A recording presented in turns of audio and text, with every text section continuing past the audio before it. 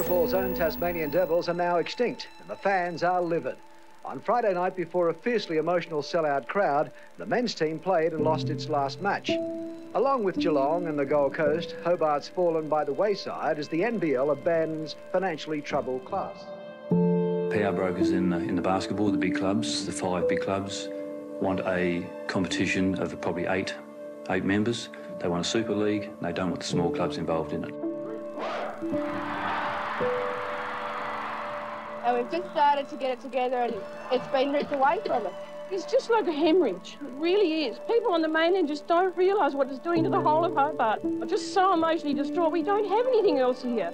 Time ran out for the Devils, defeated 79 to 101. The ovations lasted 20 minutes. It does give a community a sense of spirit, but that seems to have gone with the Devils. Mary Gearan reporting. Still to come.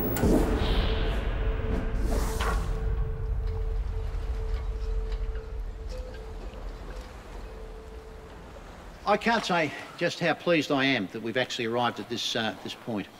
We began the conversation with Larry Kesselman. He had a vision to bring NBL to Tasmania. And as a government, we have long held the view that we need to be on the national stage, playing in national competitions. And the NBL is the competition that we are going to take our first step into.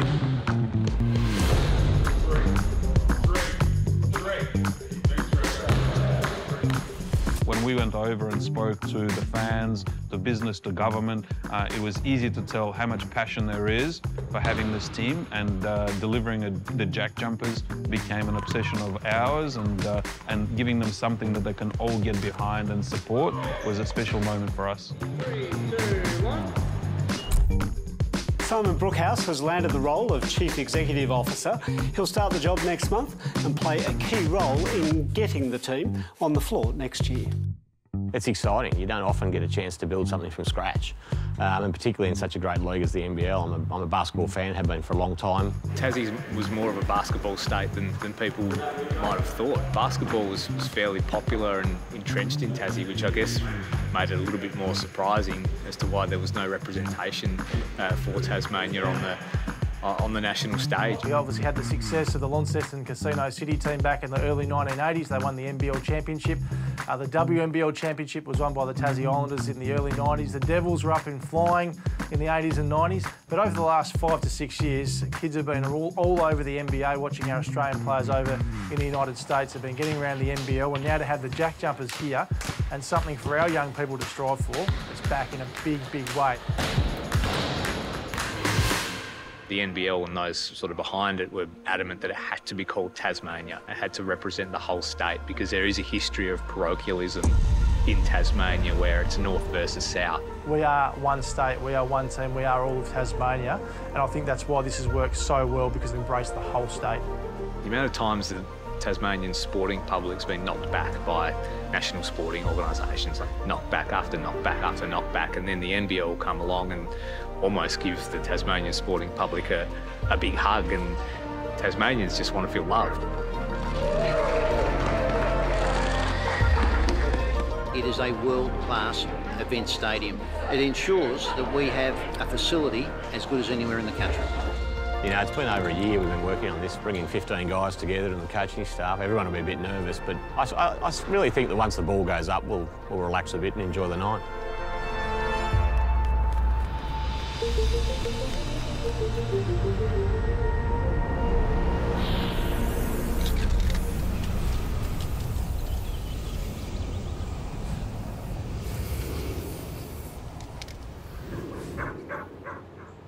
The Tasmania JackJumpers have announced their third and last import, Canadian Mikal McIntosh, who will join Americans Josh Adams and Josh Majette.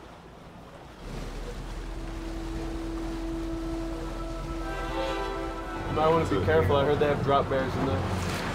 Bro, I still have no idea what those are. Are those actually bears? Like big grizzly bears that just drop from the trees and just... The claws. And it's crazy. My name is Josh Adams. I'm from Parker, Colorado. My name is Josh Majette. I'm from Birmingham, Alabama. I'm Mikal McIntosh. I'm from Pickering, Ontario, Canada. My first impressions of Tasmania is actually really amazing. People remind me a lot of Canadians, how nice they are and kind and just welcoming. It's a bit cold, colder than I thought. That's one order of Uber Eats.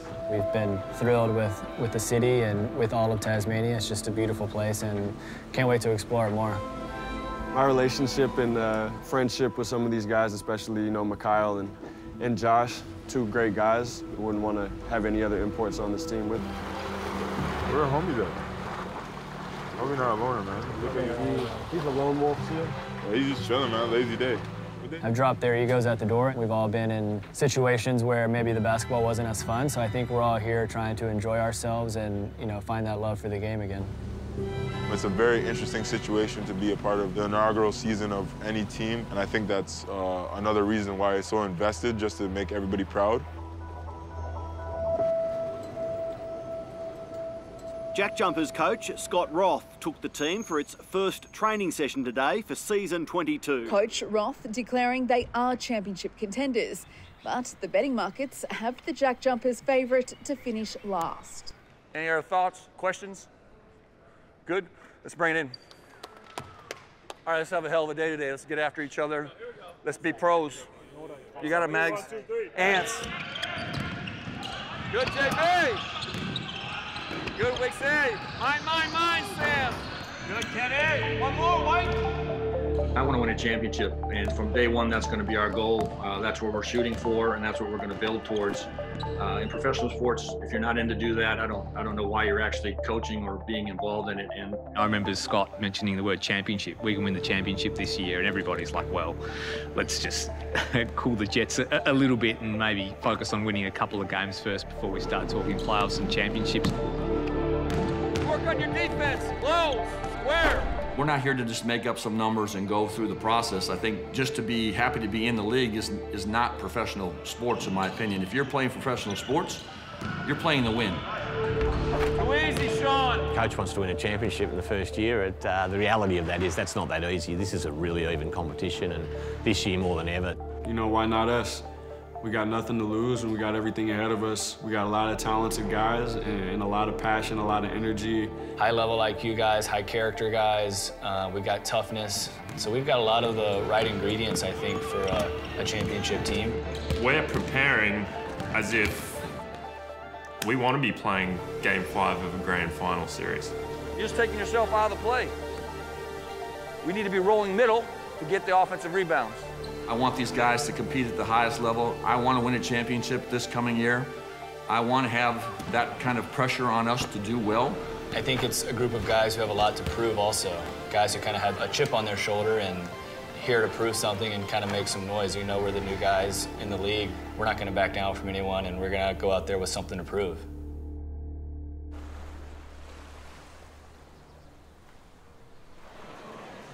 Welcome to round one, game one of season 2022. In one of the most anticipated opening round games in NBL history, today we welcome the Tasmania JackJumpers to the NBL.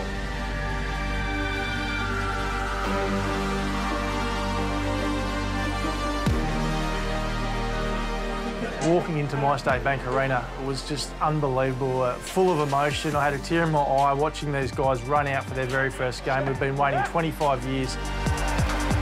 Tasmanian sporting history was being made. A return to the National Basketball League, brand new stadium. There was this real electricity in the air. No turnovers, ball movement, patience, let that thing live. Hey, enjoy the moment. All right, you guys earned it. Together, 1, 2, 3, together.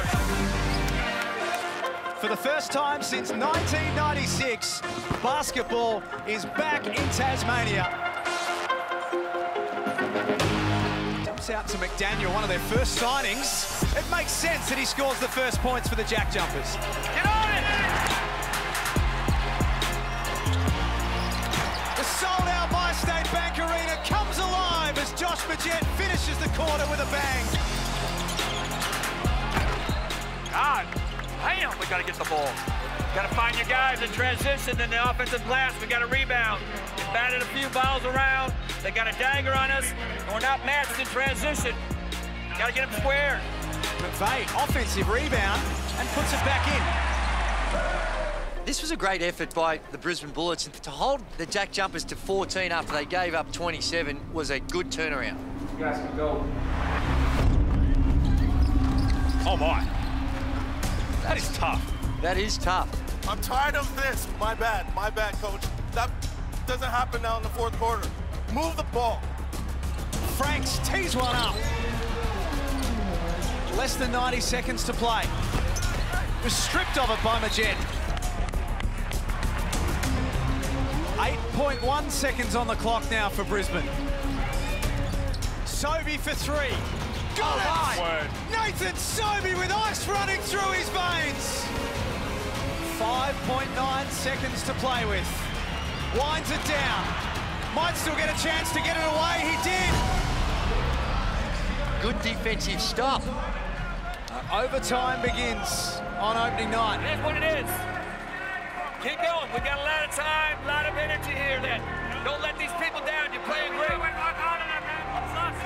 Together, 1, 2, 3 together. And we've got 5 extra minutes to find ourselves a winner. Jets throw it upstairs for Josh Adams. He went to the next level. Steps up in a big moment. McVeigh to finish it. Game over.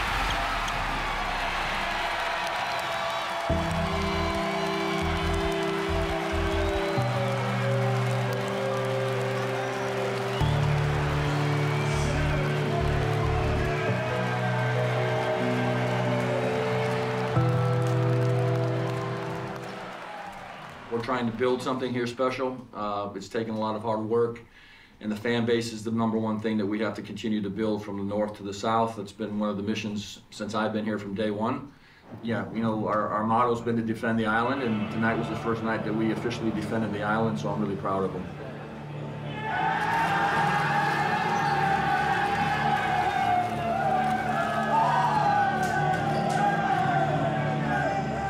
The people here deserve and I think expect a fighting team. It's on our board every single day.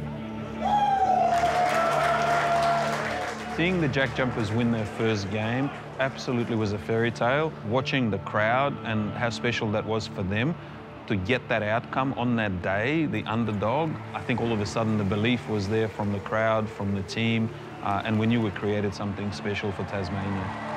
You talk about defend the island, which is the slogan that the team has sort of adopted, that gritty, defensive, never say die, punch above your weight, underdog type mentality that the team adopted. It's so Tasmanian, and I think the Tasmanian public really resonated with that, and they felt like these guys are actually, they might as well be born and bred Tasmanians.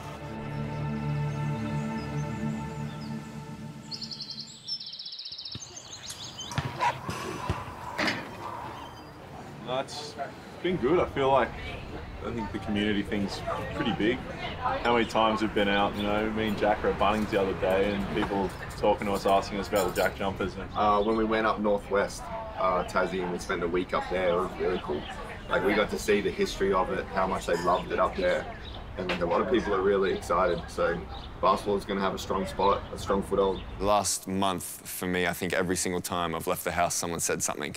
I said, oh, you maybe that new basketball team, to can we get a photo in the shopping centre? And it's changed very quick. Just the big fella being 7'1", we counted over about 100 photos taken of him that night. He was trending in Hobart. The big fella's pretty popular. We held clinics early on, and there's kids running around in other teams' NBL jerseys. You do a clinic now, and there's Jack Jumper jerseys everywhere. Kids are looking at us now like, yeah, this is our team we're going to follow and ride it out.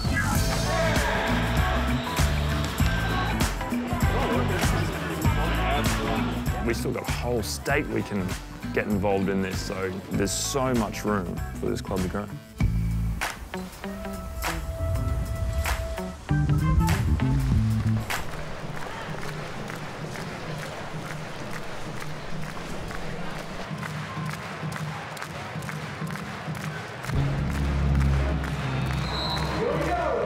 It's going to be a close one, flip a coin. And away we go. Jeffries slips to the ring. Nice pass. Well, 3 continues, and that lead is 6. We're just settling. We're not letting them guard us, and we're playing low. Pace is horrendous. Very bad pass. 10 turnovers themselves tonight. Tasmania is due for Meyer. Too easy in the air, just rolls on. A shot and a chance to force overtime for Jen.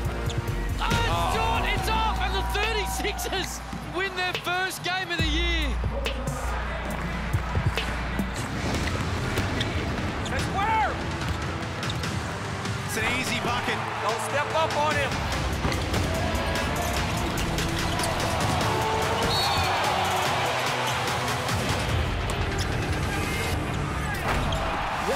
To 83, the final result.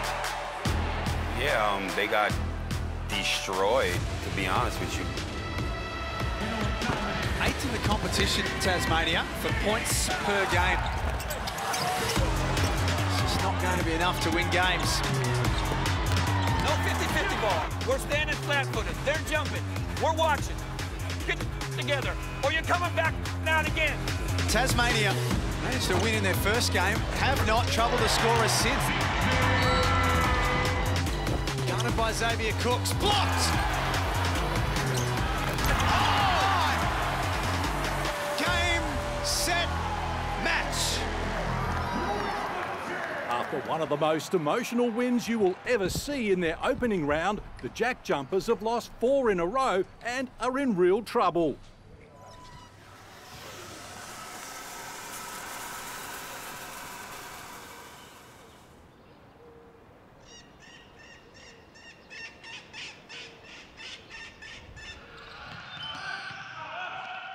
Good, get back and rebound. Shot box ball, get back and rebound. Scott holds people accountable, hard-nosed on the floor, but that's what we love. Like, he sets his standards. Scott's someone I would go to war for, and that's all you want in a head coach. You're not going to be a jerk and play for Scott Roth. Like, you got to be a good guy. You got to be culture. You've got to play the right way. We're going to win or lose the right way, and, you know, he's established that from day one. When I was 16, growing up just outside of Cleveland, Ohio, I had my first job ever, and I painted every fire hydrant in the city that year, and that's the last time I've ever worked. And then the next check I ever got was because of basketball. And so the orange ball is taking me around the world. It's giving me, you know, everything I have, a house, a family, my wife and my daughter, and it's been an amazing journey because I fell in love with something. Good, snap drill, guards up top, all the guards up top. Force the eyes on the elbows. I'm there to make them better, and again, I've asked a lot from them to get out of their comfort zones and to stretch and to do things maybe they haven't done in the past, and I need to be there to support them and hug them and yeah, kick them in the rear when they're not doing it, and I'm all in with them. So don't do something completely crazy and then set yourself back 3 more days? Yeah. Because you're getting me worried. Yeah. Why?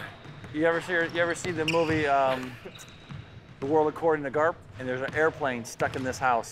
There's a for sale sign on it. Yeah. And Robin Williams goes, what's the chances of that happening twice? I want that house. So I don't need you to keep crashing on me. They know I'm invested in them, they know I care about them, and I'd do anything for them. He's sacrificed a whole lot in terms of family. Going through that COVID period and having his family in the US and trying to get them out here to join him, I guess, starting out this journey and not being able to have them here, and it was tough on him.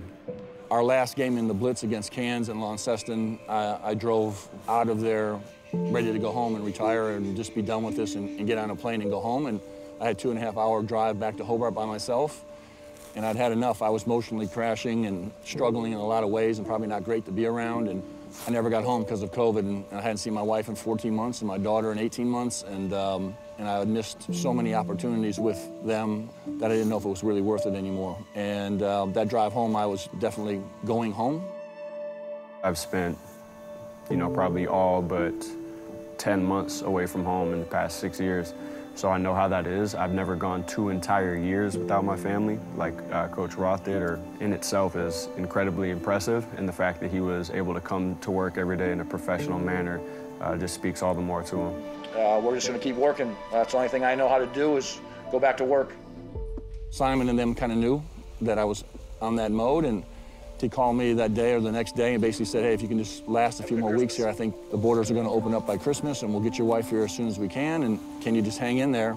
Sure enough, a few days later, they announced that the borders were going to open and that they were going to be able to get in here.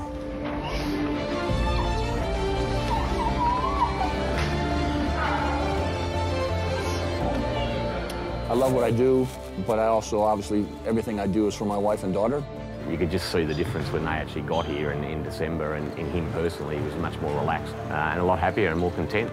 Here's Majet, started his quarter hot, continues in, and the JackJumpers have the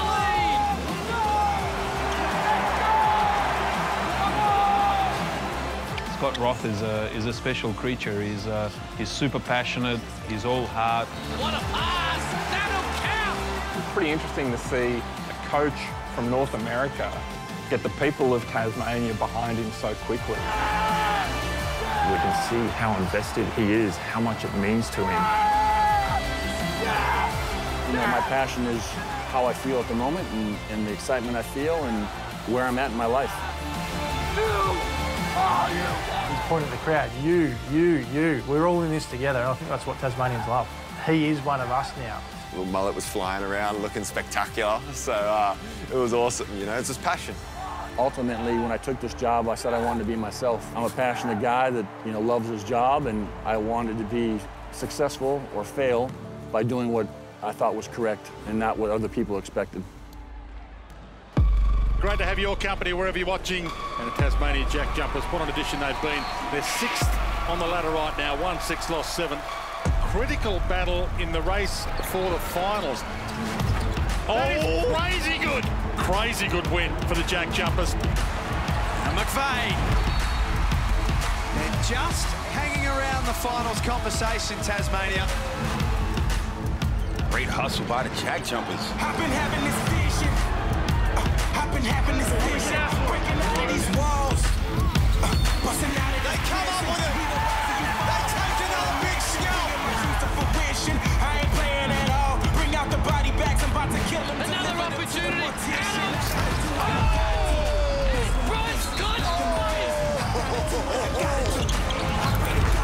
And the Tasmania JackJumpers have done it again. Their 12th win of the season. They're 1 win outside the top 4. To the underdogs. Now we doing it our way. A remarkable win. Light them up.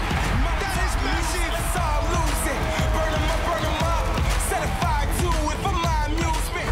The JackJumpers had to win, and they did. Big knockdown for Tasmania. And they are a playoff contender. Turn up and just fight through it. The Tasmania JackJumpers head into round 21 tomorrow and their final game of the home and away season. A win will move them into the 4 and on the cusp of clinching a finals berth. Good, you two. Got a lot of clock. Good. Good chest blast. One more, please. Heading into this last round, I'm not sure I could have even scripted it better if I wrote it down myself or imagined it. I am still a little bit surprised that the team is on the verge of playoffs. I didn't think they'd be this close. To be playing finals basketball, that'd be absolutely massive for this state. It's been a hell of a journey. So let's see what happens here. Tonight, irregardless, we're coming in there to do what we started off to do and to win and represent the state. Let's play as hard as we possibly can and finish what you guys started. So proud of you guys. Let's keep our hopes alive here this evening, see what happens. Irregardless, we got a hell of an opportunity tomorrow in a full house for our last game to represent the state one more time. All right, good job this morning. Together on 3, 1, 2, 3. Together. Good evening and welcome to My State Bank Arena. If the JackJumpers win tonight and Perth lose on Sunday, the JackJumpers will be in the finals in their inaugural season. No, nothing in the world's gonna save your soul, you know. We set out to prove the world wrong, or prove all of Tasmania or all of Australia wrong, that we can make it, and we're right there. We're right where we asked to be at the beginning of the season, to be playing Melbourne for all the marbles. We're definitely proud of what we're done, but we're not finished yet. The JackJumpers on a big night for basketball in Tasmania. What a start.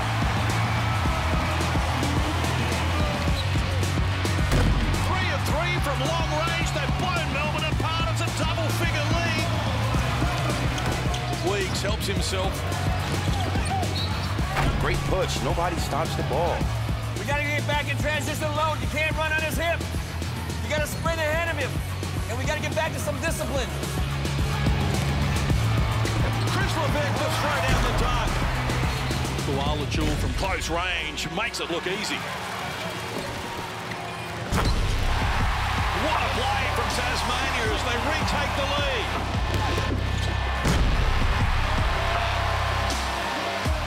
Can't talk about awards and then you just let him walk in on that one with no contact. Can't happen. Hustles inside, can't finish. Morgan Peatley. They are all energy here. The JackJumpers looking to keep the finals dream alive. Here's Magent from deep on the floor. Fills it up. Tassie, going riot here at the moment. They've scored 10 unanswered points. Steindl, he can throw it down. The finals beckon for the Tassie JackJumpers. Oh, it's a basketball party. Let's finish this professionally, all right? Smartly, professionally. We might play them again. Tasmania JackJumpers have thrashed Melbourne United by 22 points. They've done everything they could do up until this point. Control the controllables. Seizing the moment. The dream is still alive.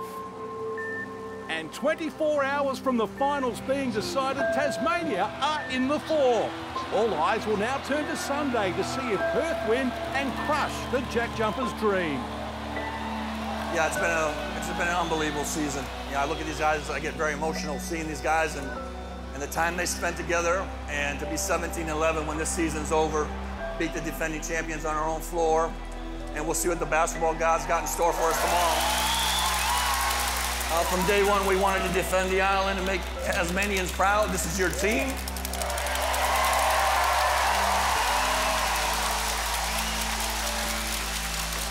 It's been an amazing ride. I hope I see you next week. Thank you.